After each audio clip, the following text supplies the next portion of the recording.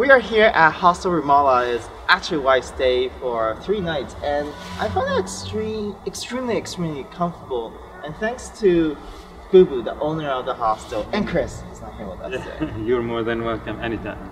And one of my favorite places up here, actually in the rooftop, and you can just hear the sound of the city and a beautiful view. Can you describe, Boo Boo, like what's in the background? Like, yes, sure. Actually, if you just take a look at the horizon, you can see all the cities on the coast, like Tel Aviv or Ashdod or even Gaza from here. And as well, just over there, you are in the middle of the city center.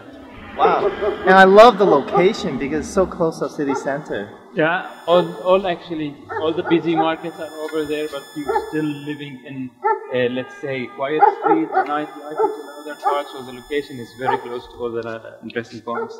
So let me ask you this, what got you and Chris started on this hostel? Well, we wanted to bring people here. We wanted to show that Ramallah is safe. There's a lot of things to see that you can't imagine that is existing in Ramallah. Nightlife, sightseeing, busy life, and good food for cheap prices.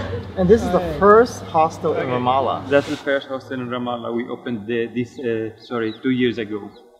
I heard you guys make really good breakfast. Is that true? That's true. Let's try it. All right, let's go and take a look. Yeah. Well, offering basic breakfast for free. If you want to promote, it's just 5 shekels extra.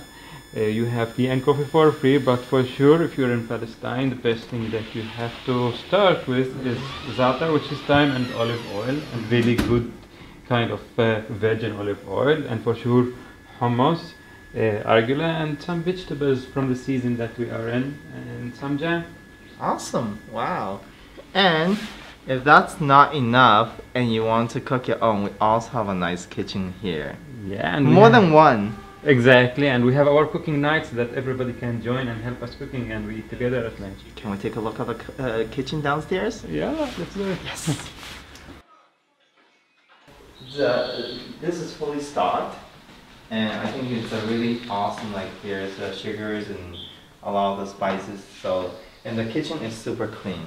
And I love that, super clean kitchen. And I think whoever is doing this kitchen did a good job. Can you tell us who perhaps did it?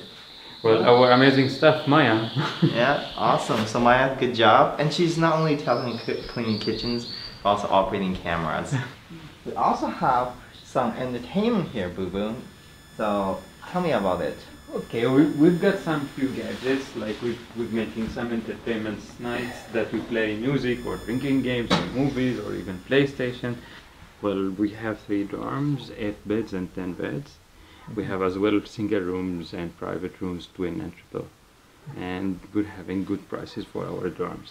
And no matter what rooms you get, it's always going to be as clean as my room, which is a private room. Is. And let's go and check out that particular room, and hopefully you guys won't be jealous.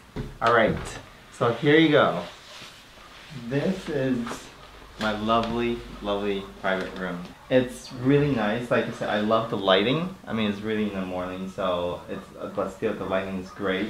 It's also very clean. The linens are incredibly clean, and at the same time the beds are like really comfortable. So I think whoever came out with the design did a really good job. Thank you. So overall, I would like to thank Hostel in Ramallah for hosting me and this show. And Boo Boo, thank you so much. And please thank Chris as well. I mean, it's not possible without you guys. You're welcome, and I hope to see you again. Alright, thank you so much.